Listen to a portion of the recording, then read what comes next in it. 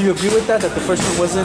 I think it was a good fight. Yeah. I mean, the thing with Canelo, I think he takes. There's some rounds where he takes off. Yeah. He takes a lot of rounds off. So I think that's the reason why I gave the fight to Triple G, just because he showed more. Like he wanted it more. You know, he just more aggressive, fighting the title. But yeah, I mean, why not? I think the second fight is gonna be better. It should be I don't know about better. Yeah.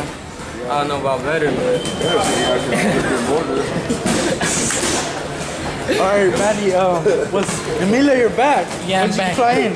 Huh? When'd you come back? On Saturday. Oh yeah? How was training camp over there, man? How's everything? It was good. You over there what? 3 weeks? 4 weeks? 4 weeks. 4 weeks? Yeah. How was that, man? Like, It was good. The work was great. Yeah. Sparring, great sparring. It was great. I know you're one of the main guys who spars Oscar Valdez.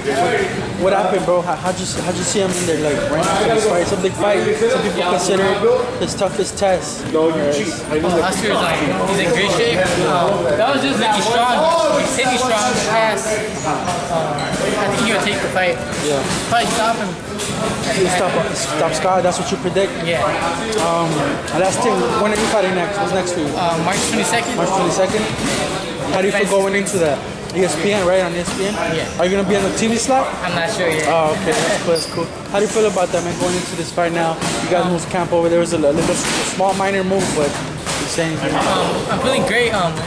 In great shape. I feel like I'm in shape. Ready for just staying in shape. Getting ready for March 22nd. Ready to go. All right. Tell the fans where to follow you. Follow me on Instagram, Emilio with 3 O's, Sanchez 94.